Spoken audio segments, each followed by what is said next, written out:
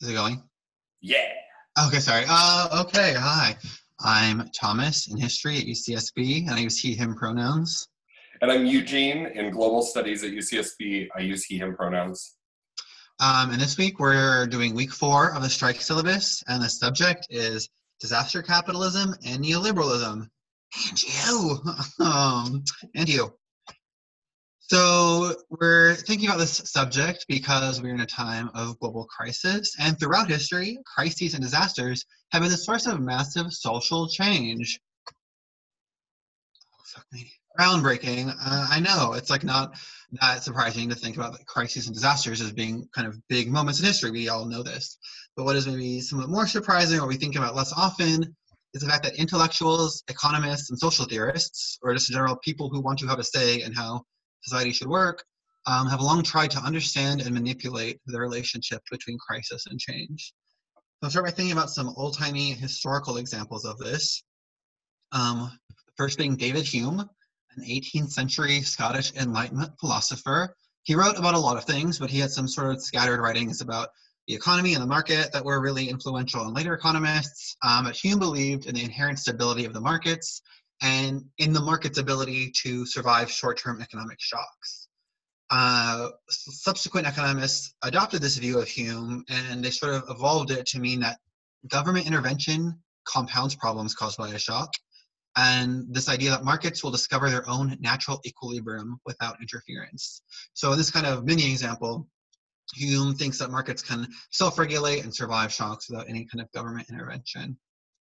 Karl Marx and Friedrich Engels in the Communist Manifesto in the century after Hume had a different set of ideas about how crisis and economic forces interacted, and they wrote, how does the bourgeoisie get over these crises?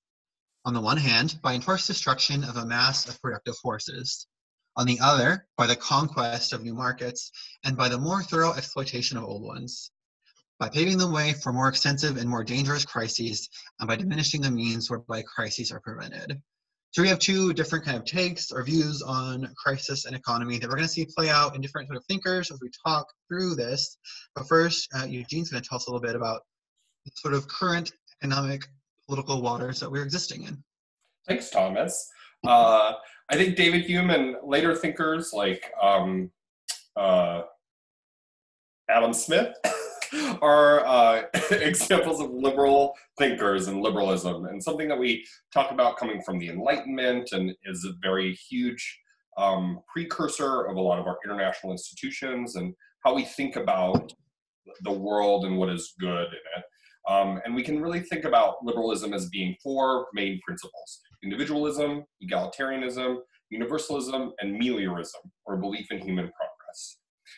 And thinking about these 4 things is actually a very acritical liberal self-description, right? Like, while these things are what liberalism says it is, it's really being ahistorical, not thinking about what liberalism has actually done in the world. And from Mann and Wainwright in their book Climate Leviathan, say, erasing liberal colonialism, slavery, racism, and gender oppression, liberalism instead tells a fable of the emergence in the thought of a privileged cadre of European and Euro-American white men of a set of principles that become realized in the practice of the modern capitalist state and its bourgeois civil society. It portrays liberalism as a product of its own idea, the universal dream of freedom realized in freedom itself. So when thinking about liberalism, freedom comes up a lot. I mean, that's what's happening in the world now. And we get to, in the late 70s and early 80s, neoliberalism, which emerges and shapes a lot of the world as we understand it today. So while the term's origins are older, and Thomas will actually be talking about some of those specifics, broad-based acceptance of neoliberalism occurred in the 70s and 80s. It really equates to market fundamentalist ideas about deregulation, reduced taxation, cutting government spending on social programs, and essentially restoring the power of an economic elite. Part of this is that these market logics extend to all aspects of life. So rather than it just being an economic program, it starts to invade essentially our social fabric, our political fabric, the way that we think about the world gets wrapped up in these neoliberalist logics. And the two people who are the biggest like proponents of neoliberalism were Margaret Thatcher in the UK and Ronald Reagan in the United States. They're kind of like mommy and daddy of neoliberalism. Yeah, but they're not nice mommy and daddy. They're mean. The other part of neoliberals, of neoliberalist global infrastructure is these three institutions that are considered part of the Washington Consensus. So we have the International Monetary Fund, the IMF, the World Bank, and the World Trade Organization, or the WTO. And what they do throughout the world is that countries need loans, they're having economic problems, they're wanting to develop further, especially in the global south. And these three different institutions come through, do a lot of things. And really what we see is that they have a lot of strict conditions with these loans and these guarantors of these projects, and also get us into questions of sovereignty about what these institutions are actually doing through the world. And the result of them in the recent history and in the current moment is job losses, rising food and fuel prices after the elimination of government subsidies, the surrender of national sovereignty to policymakers and companies from abroad. So a lot of what happens with neoliberalism is that these countries get opened up to foreign direct investment that actually undercuts a lot of what's happening in the country. So what we see from here are some problems. And the sort of history of neoliberalism. Oh, sorry, did I cut you off? You're fine, go ahead. There's something else to say. History of neoliberalism and its spread throughout the globe is very much tied to moments of crisis and disaster. Oh my God, I did the wrong slide. What are some of those problems, Eugene? You're okay. So some of the problems that we see from neoliberalism and what they advance really are unregulated markets. And what unregulated markets give us is really that the wealthy and the powerful consolidate more wealth and power and shape the system to favor them even more. And how we can see this in real time is that like cost benefit analysis becomes the like analysis du jour. Everyone's using them, but they don't really capture everything that you might understand about the world. Markets themselves may not provide everything efficiently in the search for greater profits. We can think about the insulin market, how in the search for profits and being the only people providing insulin can jack up these prices sky high, so that people are actually dying in the world because they can't afford these prices because it's all profit driven. Companies don't wind up paying for pollution that they cause. They offset it in other ways, or they just transport pollution to somewhere else that is more deregulated than wherever they are. The legal system gets won over by those with more money, who have access to better lawyers, can spend more time in legal battles so that other people have to drop out. And then those people that try to play by the rules end up as the most disadvantaged in the world. So from above, we have these pressures of greater profits, lower taxes at the expense of workers' wages and public services. From below, you have criminals, scammers, people taking advantage of the system, which end up being those economically disadvantaged. And so from here, I think we can look at some like specific moments and get into this disaster capitalism that we kind of started with, and how neoliberalism really shapes these moments. Yeah, and thinking about the relationship between neoliberalism and crisis throughout history. Love that. To think about that, we're going to talk about Milton Friedman, who passed away in 2006. He was an economist, famous for his work at the Chicago School of Economics. He was a free market capitalist, and he based a lot of his economic theories on the work of Hume, who we discussed earlier. And in the kind of vein of thinking about markets as self-regulating and having a natural equilibrium, he saw government regulations as obstacles to pure free market capitalism and thought of them as bad things. He thought that the only way to return to the principles of pure capitalism was through bitter medicine that could be administered through strategically administered shocks to the market. And he had his own take on the specific relationship between crisis and change, which gets quoted so much, and but that's fine, we'll quote it again. And he said that only a crisis, actual or perceived, produces real change. When that crisis occurs, the actions that are taken depend on the ideas that are lying around.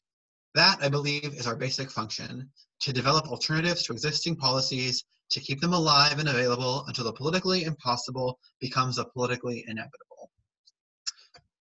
And so on that note, the ideas that were laying around for Friedman and his students at the Chicago School of Economics centered around free market capitalism and unregulated markets. Friedman and the Chicago School implemented these ideas in a series of U.S. interventions in South America. Before we talk about the actual interventions, this was like some very brief, like minor context. The Ford Foundation helped establish a kind of exchange program between Chile and the U.S., where they trained Chilean economic grad students at Chicago School so they could be sent back to Chile to kind of spread these views. So they were starting this project in the 60s of disseminating this knowledge, but it was politically, basically, as this kind of earlier quote said, the views that the Chicago boys were learning under Milton were kind of politically impossible in Chile because the spectrum, every political party was so far to the left of these thinkers that there was no space for their policies to take hold. And at least not until the US-backed assassination of the democratically elected Chilean President Allende in 1973. The CIA and some US corporate interests were very interested in getting Allende out of power. They didn't like his politics or what they meant for their own ability to profit. And by installing Pinochet, they were able to also implement a Chicago-style free market policies, which they had. They put a giant book together before the coup that they gave to Pinochet, which he read and took notes on, was very enthusiastic about. So this is the big. These two things went hand in hand. Similarly, US-backed coups, governments, and economic programs were established in Brazil, Uruguay, and Argentina. And none of these were exactly like sparkling successes for free market capitalism, but we don't need to talk about all that. The point was that these engineered political crises proved to be useful models for neoliberals who were looking to profit from disasters later on in history. And so there's a big lot about this written, and a lot of it is written by my queen, my idol, my hero, who I talk about nonstop, Naomi Klein, who sort of coined the term disaster capitalism to talk about what we're going to be talking about today.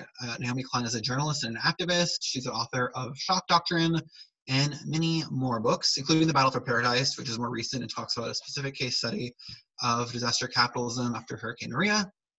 And she calls Friedman's mode of implementing change amidst crisis as disaster capitalism. To get a little bit more context, she defines disaster capitalism a couple ways. In Shock Doctrine, she describes it as the orchestrated raids on the public sphere in the wake of catastrophic events, combined with the treatment of disasters as exciting market opportunities. More recently in 2020, when she was talking about coronavirus capitalism, she described disaster capitalism as describing the way private industries spring up to directly profit from large-scale crises. So I'm going to look at a couple of examples in the U.S. that were very much informed by Friedman's work in South America in the 70s. So the first is going to be Hurricane Katrina, which impacted New Orleans in 2005. Milton Friedman was still alive and kicking after Hurricane Katrina, and he wrote at the time in the Wall Street Journal that the New Orleans schools are in ruins, as are the homes of the children who have attended them. This is a tragedy. It is also an opportunity to radically reform the educational system. And so this is an example of an idea that had been laying around, the privatization of schools, private schools, school vouchers, that existed before Hurricane Maria, but it took this kind of crisis to provide a cover under which to implement it. Because after writing that, the Conservative Heritage Foundation, which has many sort of Friedmanites on its board, called for private school vouchers in New Orleans 14 days after Katrina. So not even a month after Katrina hit, they were calling for private school vouchers, and President Bush endorsed that call within a week. And New Orleans is now one of the most private school-heavy school systems in the country. A number of American contractors who had been employed by the government in Iraq were also hired by the government to take over services in post-Katrina New Orleans.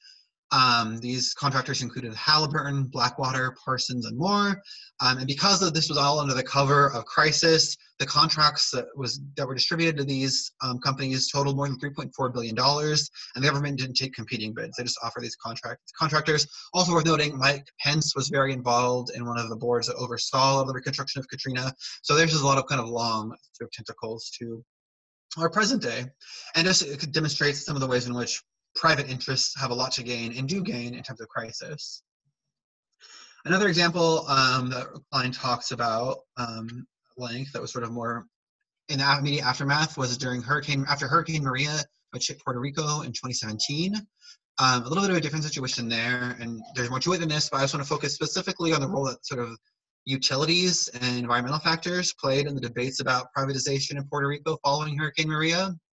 So before the hurricane, the means through which utilities were delivered kind of ended up impacting the island in a very specific way. So before the hurricane, 98% of the island's power came from imported fossil fuels, which arrived to ports, was then transplanted to power plants on the island via truck over overland routes, and then the electricity was transmitted from there through above ground wires and an underwater cable.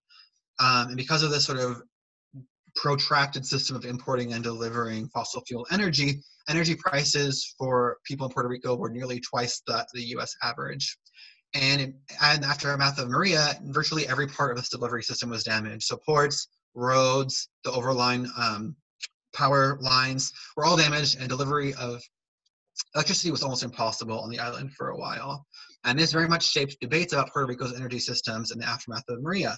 There were some sort of locally small grid renewable energy solar panel centers like Casa Pueblo, who had power after in the immediate aftermath of the hurricane. And this was used as an example for people advocating for small grid renewable energy grids that in the face of this kind of disaster could not be totally knocked out by one sort of blow in the way that the system previously in place was.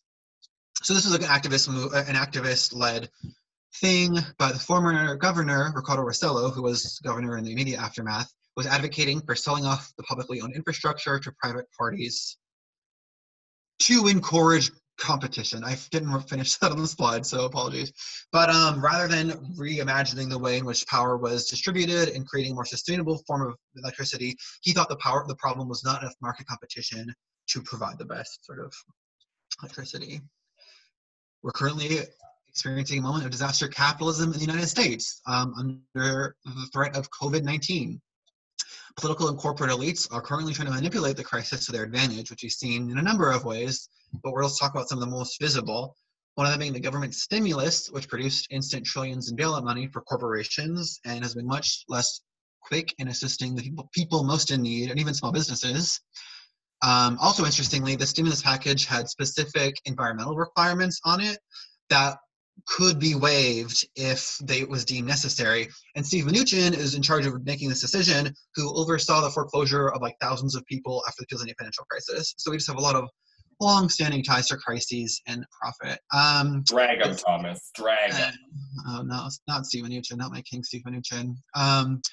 The EPA also suspended regulations on emissions 3 days after a request from the American Petroleum Institute that they do so. So we see government bodies reacting directly to the want of corporate elites.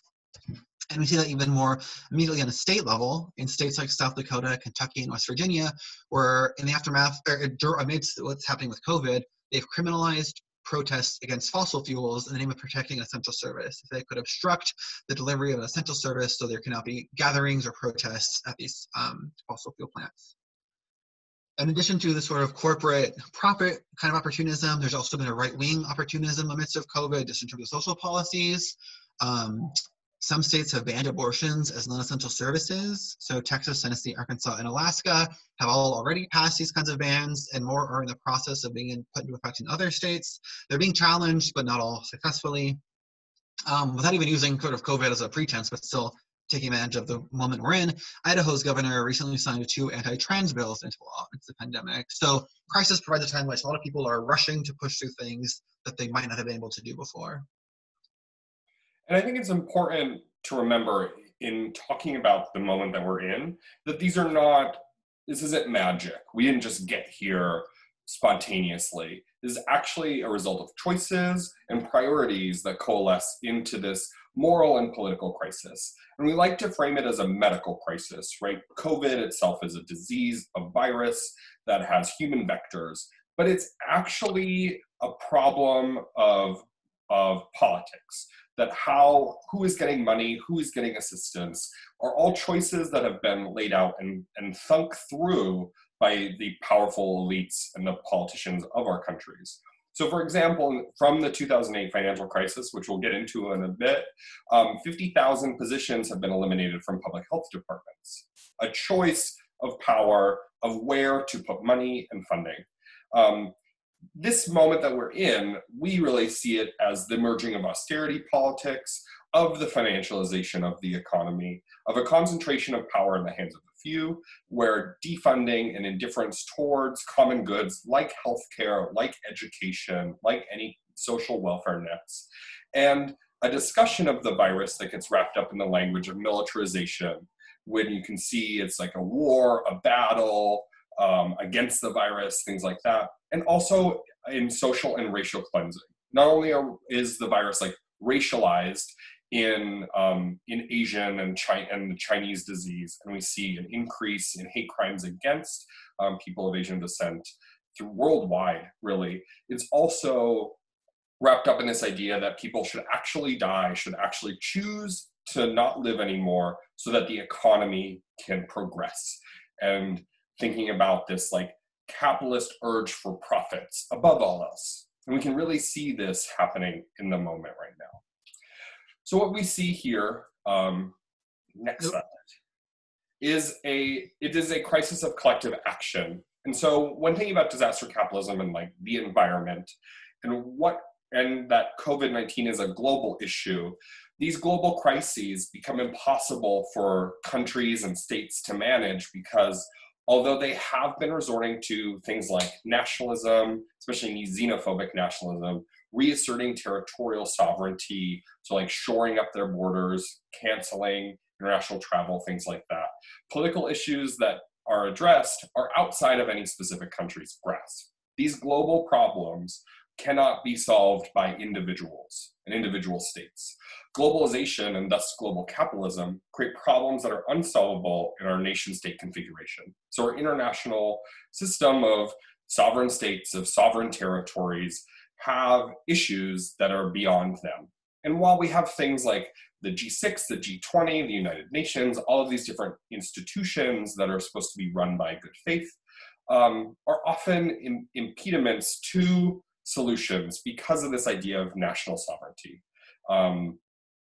And I think this isn't a call for like to dissolve nation states or anything like that, but just to think through these issues at a global scale that are really outside the capacity for any individual country to solve them. So let's head back to the 2008 financial crisis, because I think a lot of parallels are being made between that crisis and now. And I think dwelling on it for a moment is important for where we're at and where we're going to be going. So remember that the 2008 financial crisis sent mostly global north countries into a recession, and that it started as a financial crisis that transformed into an economic crisis. And the way that happened is because our global economy has really become financialized. And especially in the United States, we have a financial-based economy, right? We're not producing a lot of things. It's financial services is really where our money, like the imaginary money that we have now, is happening. So in the US, right after 2008 financial crisis, 30 million individuals lost their jobs. There were long-term unemployment that doubled. The rates of unemployment doubled. Household net worth dropped 18%, which equated to $10 trillion. And that the crisis specifically affected those who were less educated and African Americans here in the United States. And we can think of it kind of as it rippled out and had effects worldwide. The United Nations Conference on Trade and Development had a report titled The Global Economic Crisis, and kind of lists some things that what the 2008 financial crisis should have showed us and what we should have learned from it. And personally, I don't think we learned anything at all. But what they list are that market fundamentalist laissez-faire economic policy failed in a real-world test. Having unregulated markets, when there was this big crisis, went to shit. Nothing worked because the market was regulating itself and had no regulation from governments or global bodies. That there was this blind faith in the efficiency of this market, created the illusion of risk-free profits, that the growing role of financial conglomerates on commodities and derivatives, who knows what those are, led to extreme volatility and emergence of a speculative economy, and which created bubbles, like the housing bubble or the dot-com bubble that happened 10 years prior to that.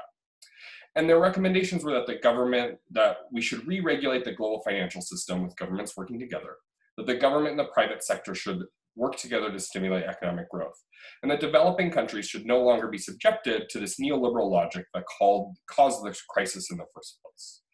And if we reflect on 12 years ago, we still have this financial global economy. We still don't see governments and private sectors working well together. And if we want to zoom back into the UC, obviously this is affecting us. We are part of Strike University that is thinking about the UC and how it is in crisis. And if we look at after what happened after the 2008 recession, we see that across the United States and in California, state support declines with decreases in tax revenue. So education is defunded. We have a loss of market value for philanthropic contributions, so fundraising, which is a huge endeavor for the university. There's a decrease in endowment returns, which is percentages and markets and things like that. Layoffs and furloughs of administrative staff. Changes in part-time, non-tenure and non-tenure track faculty, as well as a decrease in faculty hires. So at every level, people are affected. And remember from last week, we talked about austerity measures of really cuts happening at the bottom, so affecting students, affecting faculty, in order for those at the top, the regents, the chancellors, those in the highest administrative positions, to keep benefits and their salaries intact. So what we see from 2008 is an increase in tuition, class sizes, and pressures on student services in order to offset all of these increased costs. And this little graph shows you that in 16 and 17, what a small percentage of services towards students were from the California government. And in fact, a bulk of that is coming from California, or from the UC system itself, and its internal kind of money matters. So then, these last few slides are an article came out last week in the LA Times, which Thomas loves, and I appreciate all the articles he sends me from there. They talk too much about the UCs. But there's the UC President Janet Napolitano and some other people released some quotes about where the UC is right now and how we are in a crisis and what that means. So I've underlined just a few interesting things. That they're already looking at budget cuts. That in fact, like San Diego has already said, we need to decrease our budget by 4% across the board. Where they're getting that number, who knows? But it's preemptive budget cuts, preemptive austerity measures in order to kind of hopefully cushion what's going to happen, even though no one knows. It's like no one knows anything that's happening. That without additional funding, students may face larger class sizes, reduced course offerings, more difficult getting into needed classes, and higher tuition, which is what we already saw happen after 2008. It's just the same story happening again, right? The cuts are happening and are affecting students without really any changes to the top or how we have how we understand our university system. And that while the UC is getting some government funding, President Napolitano says that this isn't going to even cover a month of extra costs. Now, what are these extra costs? Where is this money coming from? These losses in revenue are from housing and dining contracts, facility cleaning costs, and transitioning to remote instruction. How they're figuring this much money out in transitioning to remote instruction baffles me because I'm not really sure. I haven't seen any of that money. I don't know anyone else who's transitioned to online teaching has either. That in the UC health system, $170 million is from cancellation of elective procedures. So you can just see in that small statistic, the amount of money that is in our health system that is just profits. It's not even services, right? This is how they're thinking about money in our health system. And that last, while there is a huge demand for financial aid and family economic stability, it should all be covered. So again, students themselves, the UC has enough money to help with. But all of their profits, all the things that are going to affect the top, the administrators and their salaries and things like that, are being affected and causing the UC to be in crisis. So it's not even about student services. It's really about profits and how the university is losing profits, losing the ability to acquire more wealth that is in crisis in the UC today. It's also, just for fun, the UC loves a good crisis to justify their hiring practices anyways. So last week we talked about the AFSCME protest against contract workers. And one of Dan Napolitano's original sort of defenses of why they needed to keep having contract workers was in case of another fire like the ones we've seen, and that we need them for that kind of emergency. So crisis, even when we're not experiencing one, which we are, but when we're not experiencing one, it still is a way that they can justify certain cuts, certain labor practices, certain structures that are not great. But that was like so much gloom, bloom, doom, whatever. Disaster, as a matter of fact, does create opportunity in all kinds of ways, not just for the implementation of neoliberal agendas or conservative progressive agendas. It also opens up opportunity for progressive change that can benefit people and resistance movements that are willing to fight for a more just and equitable society. So there's just a couple of real perfunctory examples, but the New Deal after the Great Depression is one example of a massive change that looks to give lots of people back into work and to create infrastructure and create sort of people-owned things. It was actually, Friedman was responding to this a lot in his own policies and his own sort of political positioning. He thought we had kind of really bulked up with the New Deal and he needed to correct for that. More recently, after the 2008 financial crisis, we saw the Occupy movement, which was advocating for a lot of things that seemed really radical at the time, but some of which have become kind of standard talking points in current, like even presidential debate topics. So it really has affected the way we affect and see our politics. Amidst COVID-19, we see mutual aid networks really coming to the foreground. A lot of these existed before COVID-19, but have really taken on new prominence and an essential importance. And so there's this website, the Big Door Brigade, which outlines and kind of collects information about mutual aid networks throughout the US, how to get involved, how to contribute, and also sort of how to just get in touch with where mutual aid networks in your area are. There's also been labor organizing amongst undercompensated and underprotected essential workers, like we're seeing with Instacart, Amazon employees, Whole Food workers, kind of across the board. And so opportunity exists in times of disaster, not just for neoliberal privatization schemes, but also for kind of progressive change. And to think about that in the next couple of weeks, so far we've talked about a lot of the structural problems and things that we're dealing with. We want to start talking about examples of direct action and how historically people have fought these kinds of conditions. So next week's topic is, Eugene, you want to read it? Yeah, direct action gets the goods. Labor organizing in history. So yeah, we're going to be kind of transitioning into this idea of times of crises as positive and progressive change. And right, like to think about this is happening in Strike University, the thing that comes out of the strike comes out of this moment where we're like at Zoom University. So it's really, I think, it can be moments of good change. And also on Thomas's point about this has been showing us that the elites, those that are in charge of this financial global economy, are just concerned about their own power and deepening that, right? It is the people on the ground, the everyday person who is doing these radical changes involved in these mutual aid networks that are caring for people day to day. And I think that's really admirable and what we want to get into a little bit more. Okay, we're done, yeah? Yeah, thank you.